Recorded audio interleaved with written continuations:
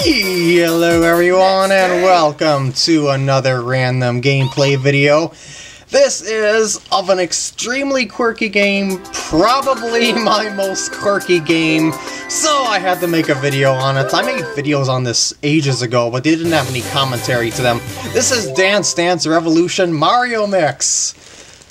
An extremely rare game, or at least it is to my knowledge. It was apparently extremely hard to find a copy after they sold out. They didn't make very many copies of it.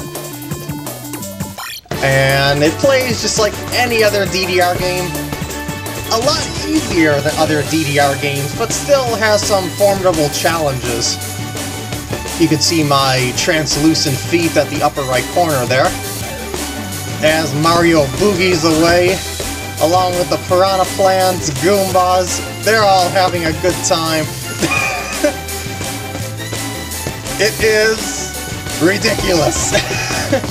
Just my kind of game. And I did my best to sync my feet with the music.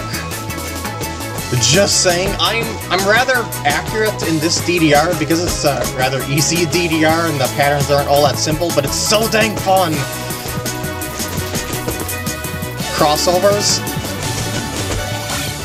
Yeah, and strangely, the jumps register as two different arrows rather than a single arrow, so you can actually hit a jump at different timing.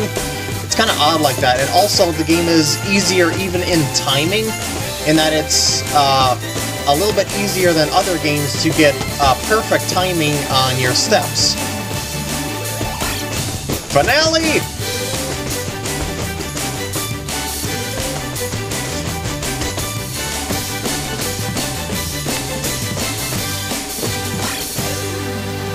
Not too shabby, huh?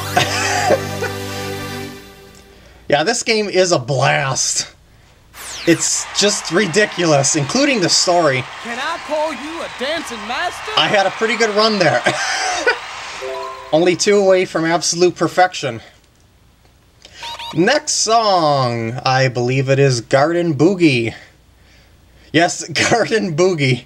This is all a part of the game's storyline. I'm just like skipping through it. It's not spoiling any of the story, really. Well, kind of, because of the fact that it doesn't explain anything during this video. So I'm just playing random songs. Well, songs that I feel like playing. Oh yeah, working out with Mario. The only way to do it.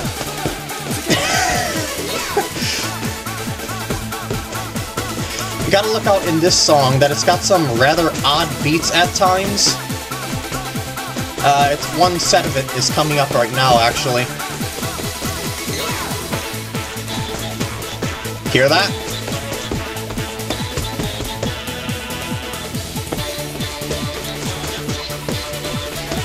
My feet are like hand claps. They're pretty good indications of how the timing of each individual arrow goes. Unless, you know, I mess up. But I'm pretty accurate in this DDR, as I said before. It was my first DDR, so I played the heck out of it. Because I love playing it so much. Pull that carrot out of the ground, Koopa! Use the power of dance!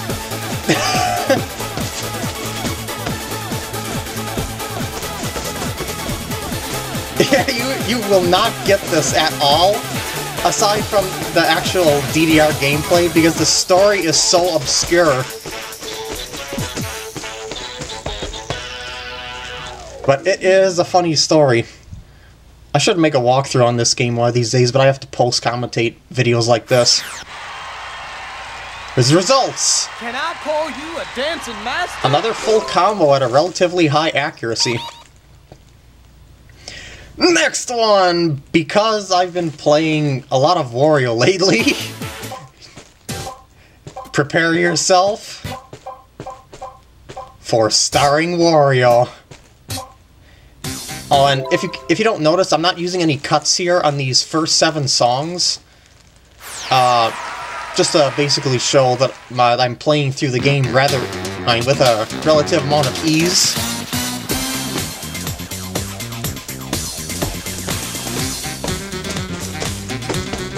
Although I was playing it a little bit beforehand, just to warm up my legs. Otherwise, cramps aren't that good.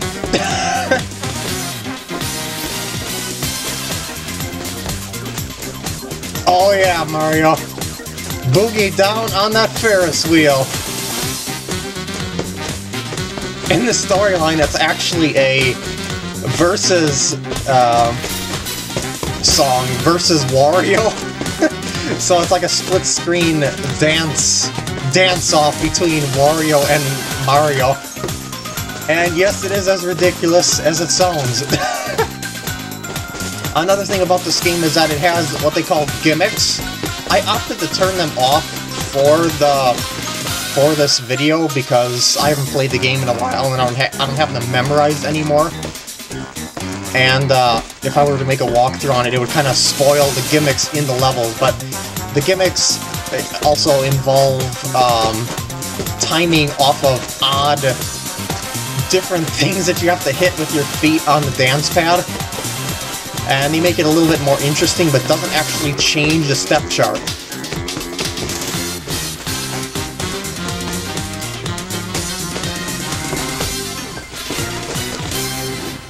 I was a little sloppy at the end there, but not bad. The results! Can I call you a dancing master? Next song! PkGam, don't stand on that left arrow. Dang it! What is wrong with you? Yeah, I don't know why I was on the left arrow there, but I just was. And I cycled through the songs in the wrong direction. This is Cabin Fever. Mario's the superstar. Oh yeah! Getting into it now! The plates are bouncing. The potaboos are hopping. Let's go!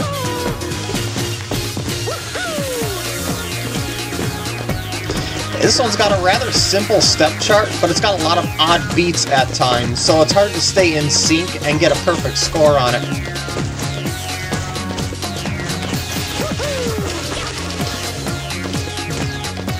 Hear that?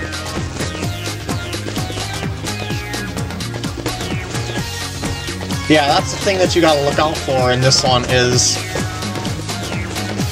stuff like that. Gallops like that. Oh, and as I always say in DDR, never, ever touch the center while you're playing. Always alternate feet between arrow patterns. Don't say I didn't warn you. You're not going to be able to beat any hard songs if you keep returning to the center after every step. It sounds like a good idea, but in reality you can reach the other 3 arrows no matter where one of your feet are. And the game is designed as such. By the way, this is definitely a fire hazard. I mean, my god, the logs are on fire and they're dancing across, you know, from the fireplace and they're dancing on the carpet. Well, I guess that's not carpet, but still, the whole place looks flammable.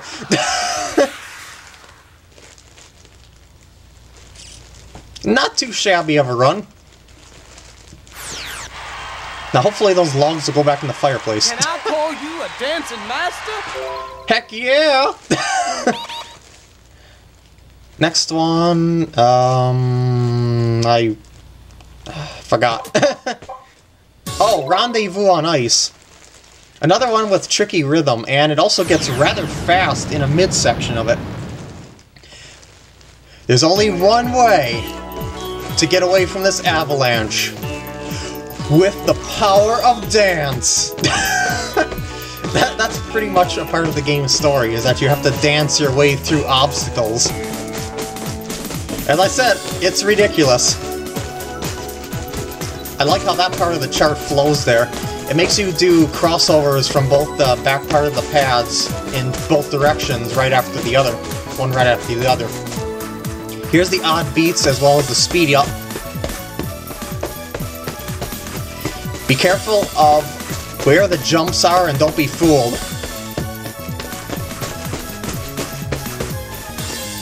So, now, get ready for this part right here. Jumps from one corner to the pad for the other, but this right here.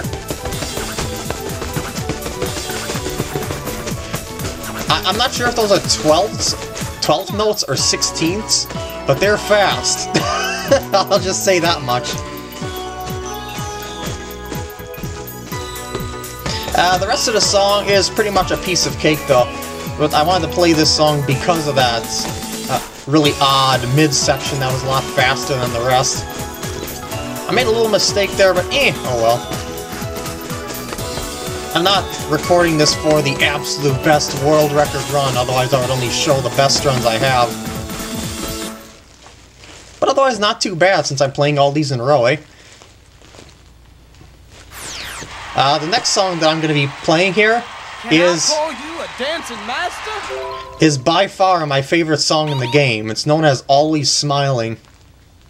And something very bad happened while I was playing it that really disappointed me. You will see. But listen to the beauty of this song. Although I'll be talking over it. If you want to hear the song itself, you just look it up on YouTube. I kind of have to do that. It's my thing with the commentary. The step chart is really simple, but it's so much fun to play.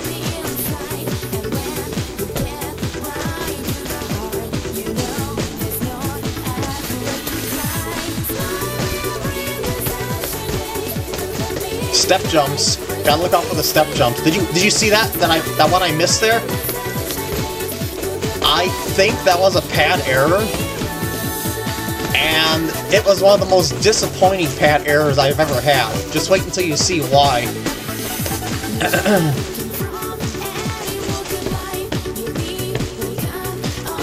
How is Mario piloting or sailing that boat aircraft while he's dancing? He's not even grabbing the wheel, dang it! I guess it's powered with the power of dance. He's apparently doing a very good job of it too, because he's dodging everything without any trouble.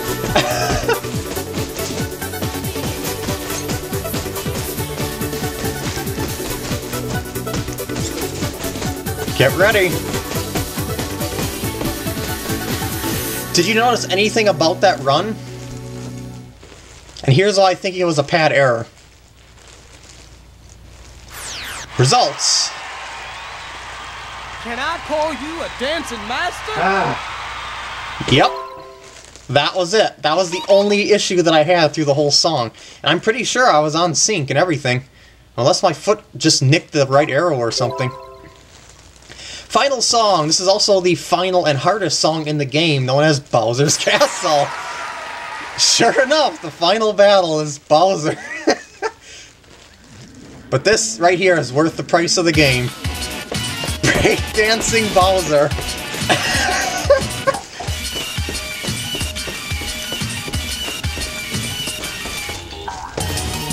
This song is by far the most technical and hardest song of the game. Easily a 9-footer in old DDR scoring, ratings for songs. There's a lot of technical movements in this, and it gave me a lot of trouble when I first started out playing DDR. I eventually passed it though, and now I can pass it every time. Though this run, Bowser, though this run was a little sloppy, I should have practiced it ahead of time, but I've gotten an A rank on it before on both the gimmick and non-gimmick modes. This is so awesome! It was so ridiculous, so awesome.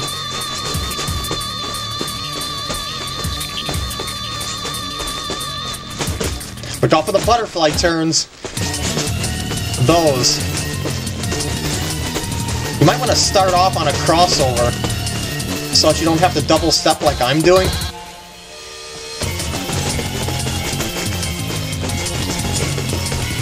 Prepare yourself for the ultimate finale!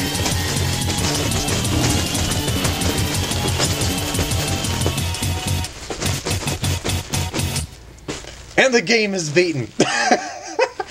Well, not really, but it was just playing random free play songs. You're a fantastic dancer. Not bad, since I haven't played it in a while. I definitely could get an A on it. Now, I got a bonus for you. A repeat of Always Smiling. I think you know what's coming here, based on how disappointed I was on the first run-through. It took me a couple of takes to get this, but here you go.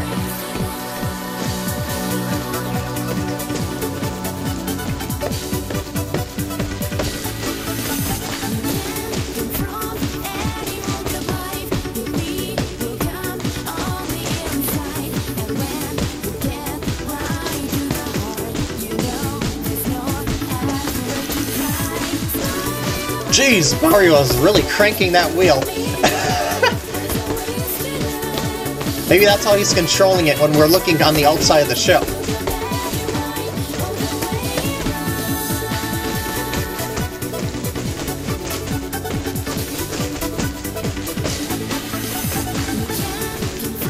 Look out for the bullet bills! You can't do anything as the player, but look out for the bullet bills. I'm telling you that to Mario.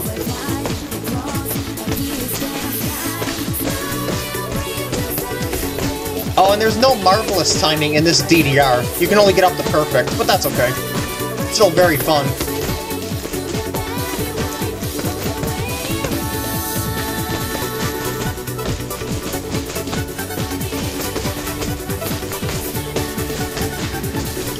Here it comes!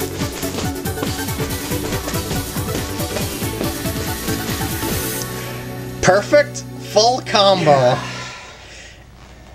Yeah! I was so pleased with that. Well, I hope you enjoyed this video, and I will see you in the next one. Can I call you a dancing master? Yes, you can! Wait! Wait! Don't leave me! I love you! I forgot something!